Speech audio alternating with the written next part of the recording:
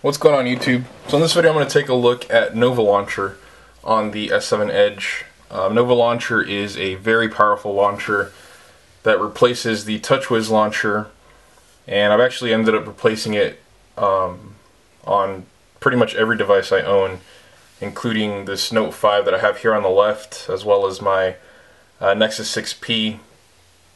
And what's really nice about it is, like I said, you get a lot of features and you get a lot of customization options that you don't have in most stock launchers. And so again, this is a Note 5 on the left. Just want you to see what I've done here. You see the book app, it's a little different looking.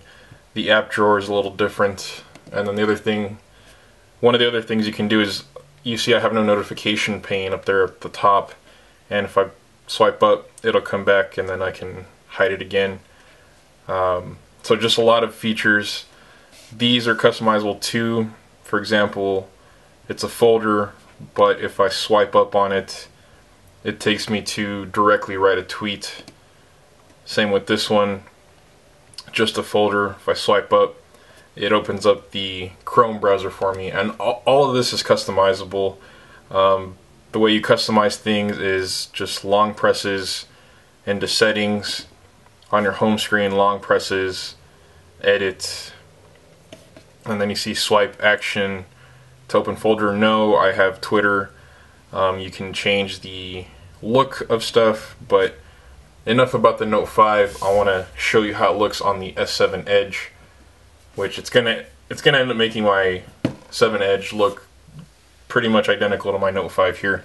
So first things first, install it from the Play Store if you haven't. I've done so already.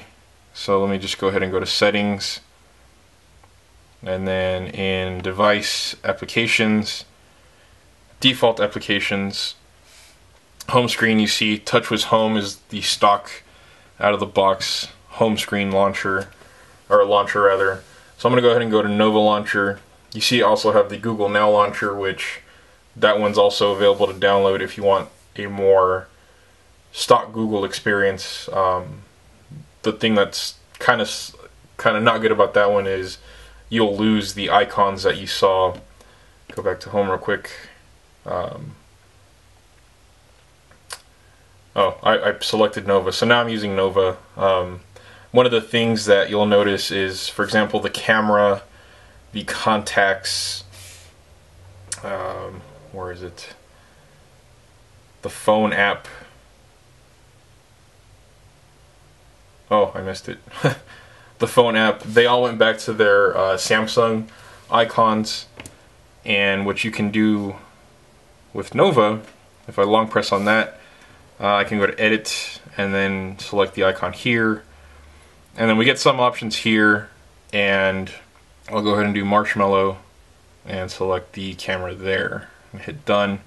So now I get the marshmallow icon, which, you know, that's pretty cool. Go back here, go to edit again, go here, and you see down here we have get more themes.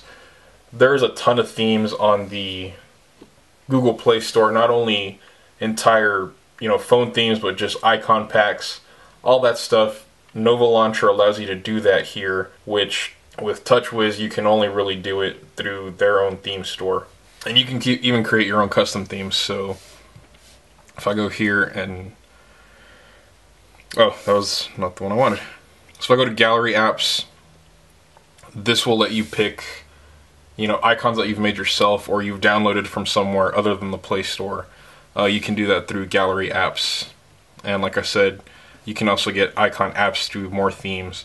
So just tons of customization options. And go ahead and hit done. One of the cool things though, since I am already using this on my Note 5, what I can do is go ahead and long press on that, go to settings. I can actually export my settings from here to Google Drive, and then I'll be able to apply the settings over here. So that saves you the hassle of, if you get a new phone, you don't want to have to go through and redo everything. Let's go to backup, and then let's call this for S7. And then what you can do here is you can either save it to the device or save it to document storage or share it. If you hit share and then hit OK, then you can go to drive. So once you select drive, it should be available over here. You can see it's saying your files are being uploaded to drive. One file is uploaded. So now over here we'll long press, go to settings, and backup and import.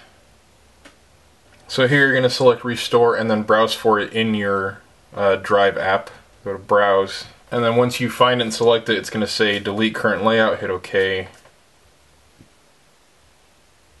So now we see, go back home, see our icons are a lot bigger. Our app drawer is obviously different. And now it's asking us to set up these widgets. So there we go. And we've got those in place as well. Let's see if our swipes are there too. Yep, our swipes are still there. And one of the nice things, one of the other cool things is that, so this app, for example, the book app, you can't really resize it, but here you can resize it to your heart's content. And it just allows for a lot more customization. If I go here, take off padding, or turn on padding, it lets the widgets fill more of the screen. So just more customization, and I'll set this up later. Right here. Maybe I'll set that up later. So go here, and then again in settings. So see, just tons of options, tons of settings, and the things I like about it the most are, obviously it went back to the stock icons because that's what I had over here, and so it carried those settings over. And let's see if, yep, I haven't logged into Twitter on this phone yet, but obviously swiping on that brought up the Twitter app. And so this is Nova Launcher. It's a very powerful launcher, and it's a very awesome, in my personal opinion, awesome replacement for the TouchWiz launcher, or I would even say the Google Now launcher on a Nexus device. So there you go. That is the Nova launcher on the Galaxy S7 Edge. It also works on the regular S7 as well as the S6 variants, and obviously here the Note 5 on my left. And like I said, I've also got it on my Nexus 6P. Got my Nexus 6P over here. Squeeze it into the frame here. See the swiping again. Have that enabled as well. So I like it. I use it on all my devices, and I highly recommend it. As always, links to it in the description down below.